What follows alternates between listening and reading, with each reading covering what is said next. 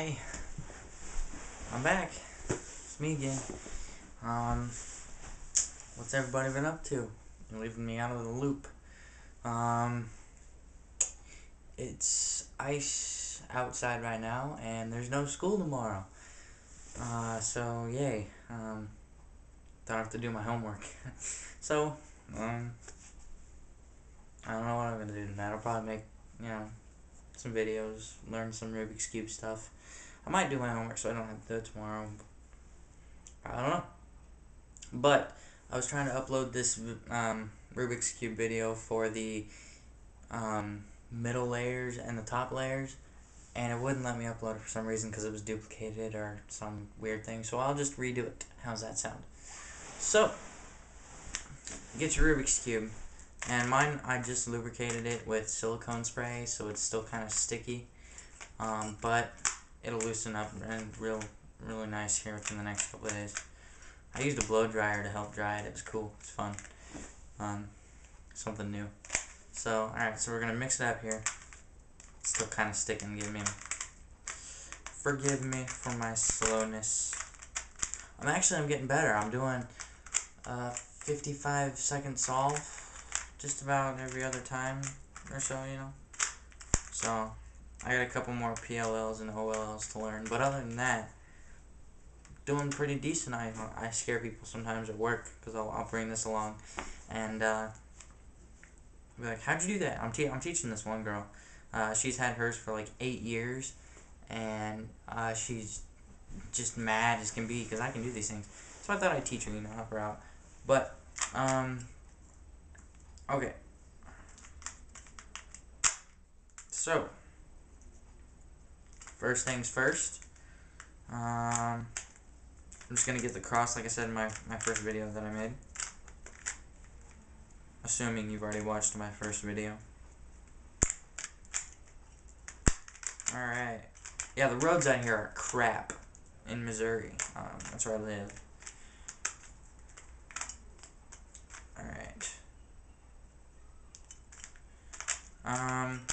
I don't know it's called the Jessica Friedrich version, I think it is. I don't know that yet. I know the concept of it, I just don't know, like, I get stuck in some places. But, excuse me. That's that. So, you have your top layer right here, right? I started with a random color, you might have started with white. Your top layer, and then you have this layer right here all done, and then the next step is to get these pieces right here in the right spot.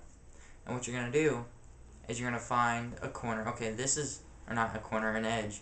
So like this is the red white edge, and you're going to find your red white edge. It's either going to be in this layer or this layer. It just so happens that the red white is right here. So we're going to line it up so that it lines up. Even though it's still the red white, it's wrong. So line it up so that it's right. And then it's going to go down and to the right. So you're going to hear, I'll come around for you.